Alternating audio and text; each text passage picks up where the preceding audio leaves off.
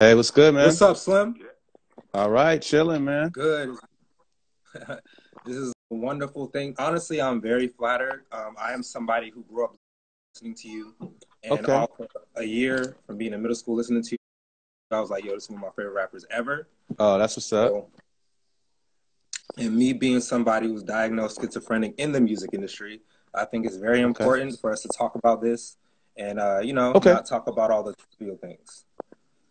All Yeah. right, cool. Let's get to it. Let's jump in, man.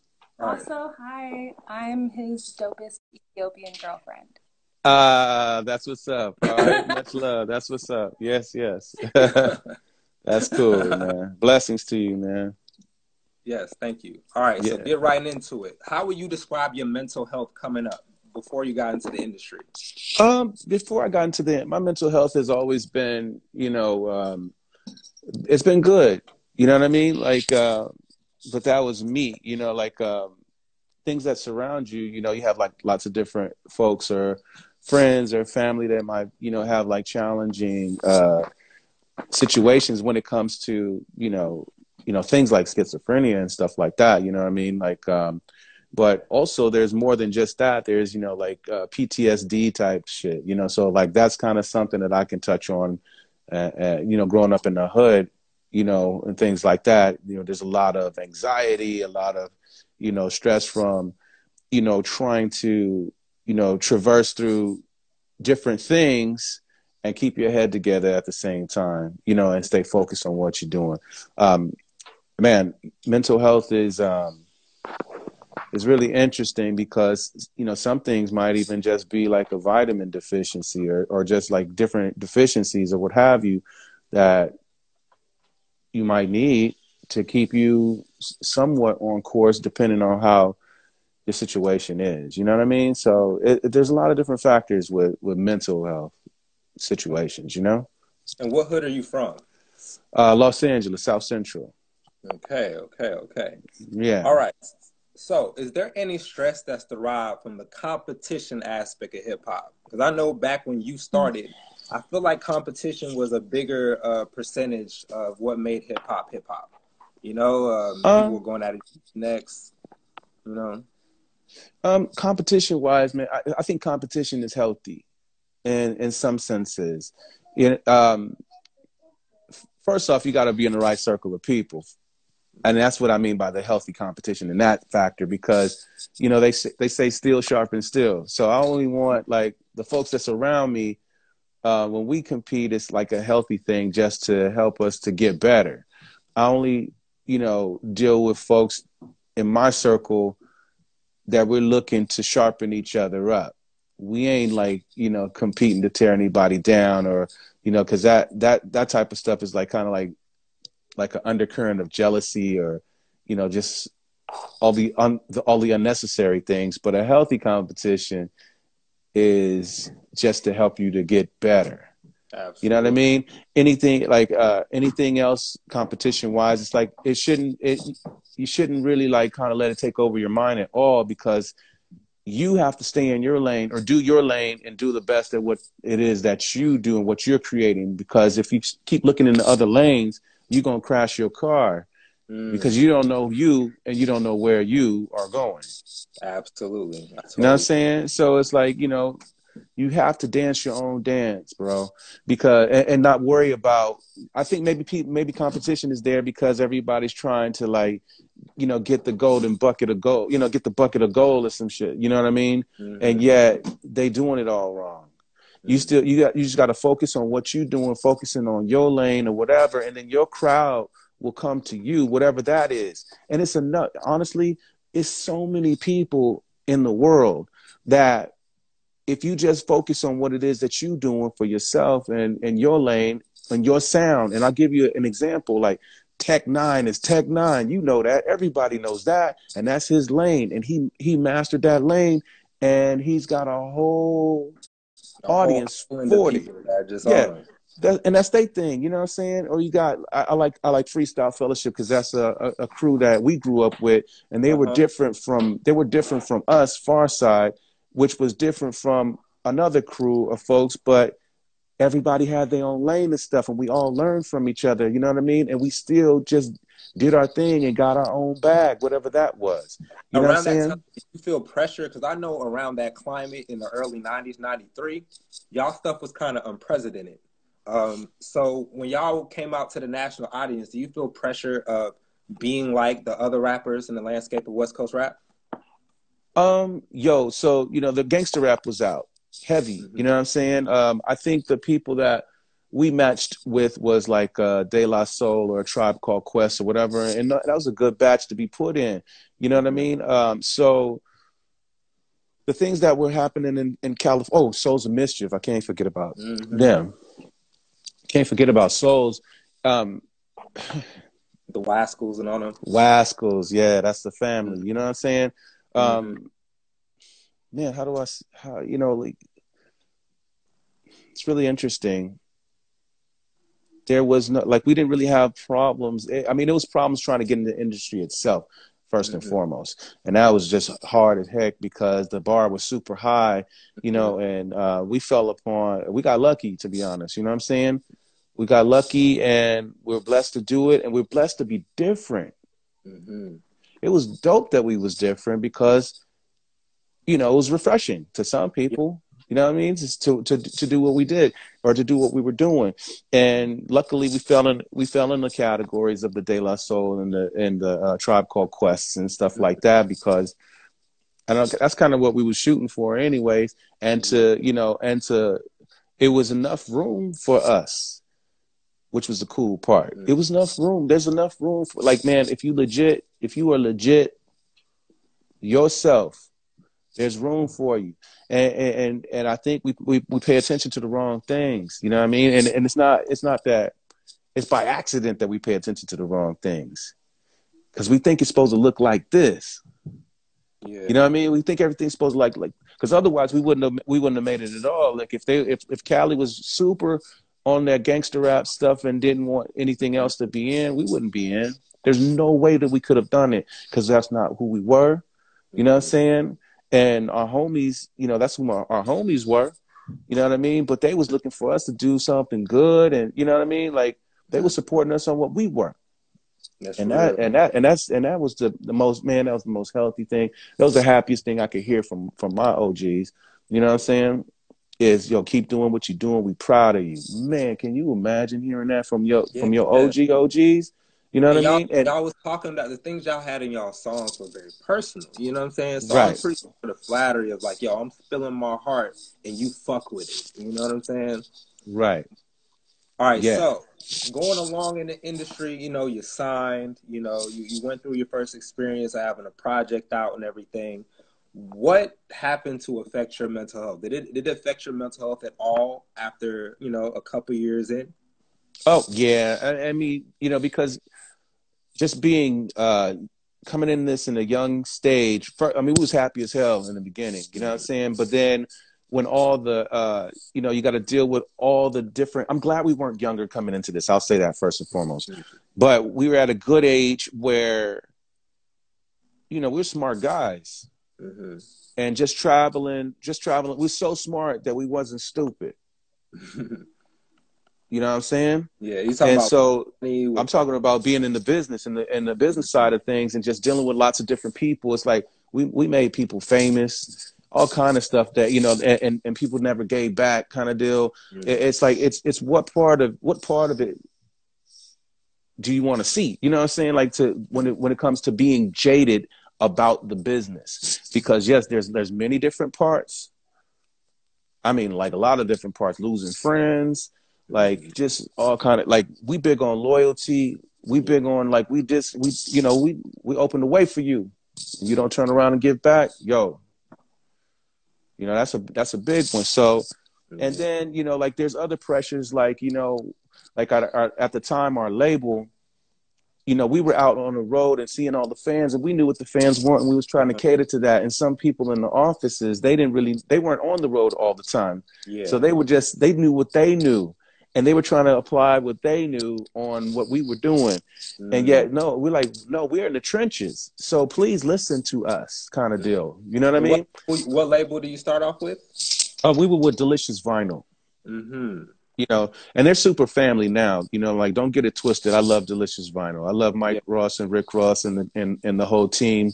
I'm greatly appreciative of everything. You know what I mean? Like the good and the bad, because Yeah. I'm old. I'm older now, and it takes also. You won't really know. It's a huge mental roller coaster. You know, at the same time too. I'm sorry, Yeah. my 3-year-old's getting busy. But, all right, go in there. You know what it is. Okay, go sit down, please. Thank you. Oh, no, you want to. You can sit here, but don't make no sounds. You just play with your cards. Okay. Thank you. Yeah. So it's a huge mental roller coaster because it's forcing you to grow up.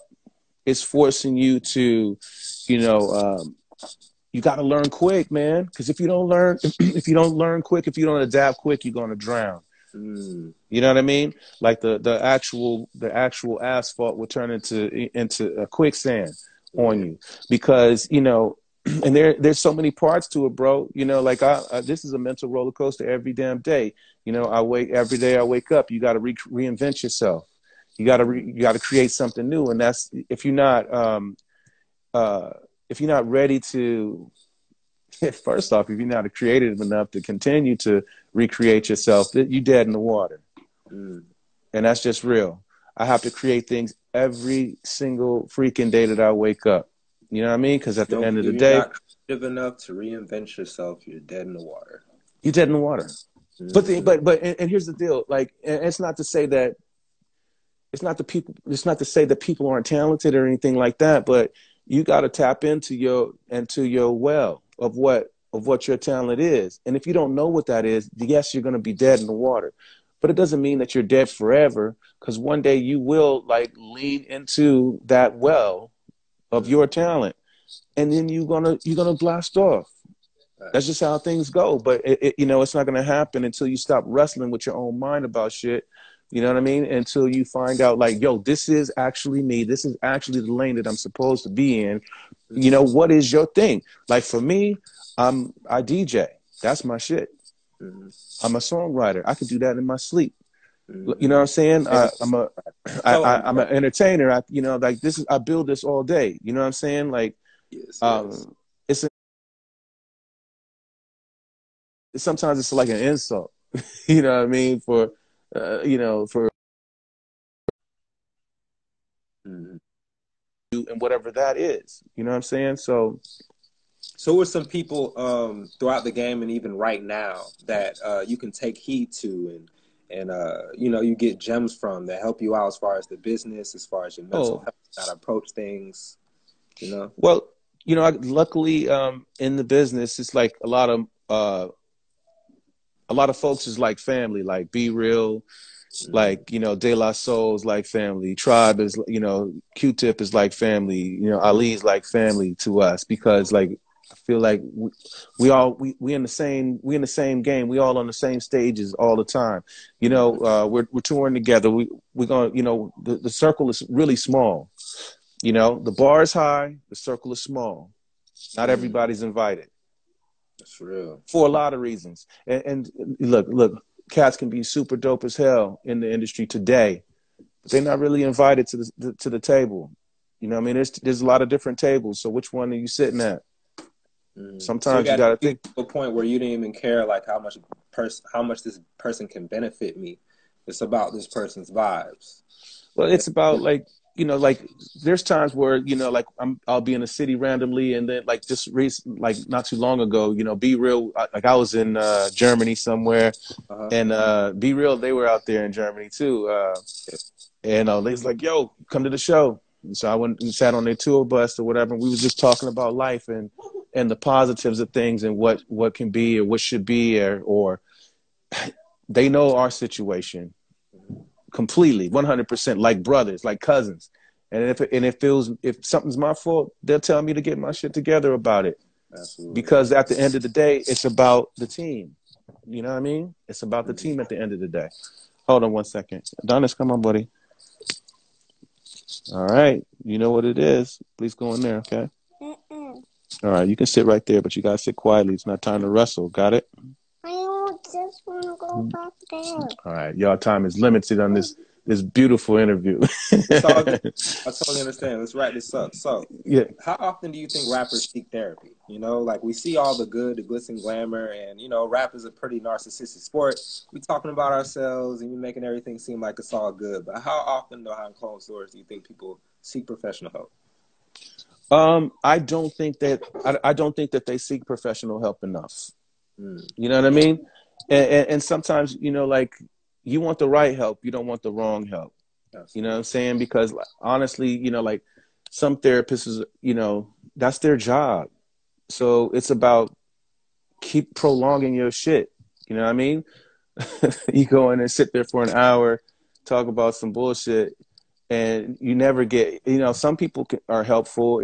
I guess you just have to have the right person or mentor. So how I look at things is therapy can come through a lot of directions. The ocean is therapy to me. Hiking is therapy to me. Martial arts is therapy to me. You know what I'm saying? And that's just on that note. And then, you know, I got my godparents that I sit with all the time, and my grandmother, like that's therapy. It's like you being able to sit down and really be and close friends, my old bandmates, therapy. You got to have people that'll keep it very 100 with you 100% of the time and can see what's going on with you and let you know, hey man, I can see something's going on, and the face that you showing me ain't the face that I'm feeling. Yeah. You know what I mean?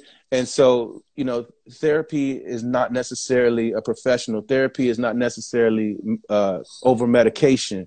You know what I mean? So it's like you have to, I remember like kind of, you know, having some issues years ago.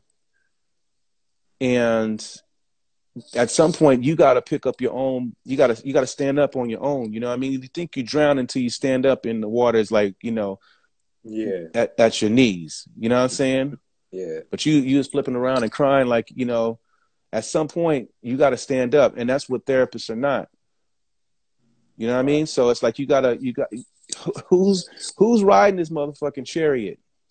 You got to think of it like that. Who's riding this chariot? Are the horses running wild? You got one horse, you got four horses, or four horses facing in the same direction? You got to like identify what's going on with your situation and how you're going to let this chariot pull forward. That is everything. All right, you know so what I mean? In a nutshell, what would you tell an up-and-coming artist coming up in the industry today about how to preserve their mental health with everything that comes along with the industry? Well, you know, like always go to the basics about everything. You know, they always say if you can't explain things to a 5-year-old, you don't know it well enough yourself. You know what I mean? So simplify everything. You know who you are, because if you know who you are, you know the difference between yourself and someone in front of you selling you bullshit. You know what I mean? And you know, there's a lot of parts. Just keeping your feet on the ground, staying rooted. If you meditate.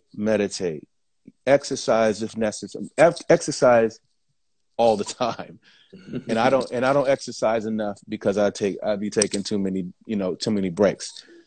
You know, and I got kids too, so like I have to monitor where my mental state is. I have to take time to myself. So if you're doing this or you're doing your hustle, sometimes it's about the motion forwards that do actually happen for your target. As long as you know where your target is, you'll get there. Don't worry about if you get it, like the tortoise and the hare. You know what I mean? So what? We're the tortoise sometimes, but the target is right there, and I know where the fuck it is. You know what I mean? Like that. So that's the deal with that. You know what I mean? I feel this, and I'm very appreciative of this interview. Indeed, man. Thank you. I got one arm holding my little 3-year-old back. It's all from diving in.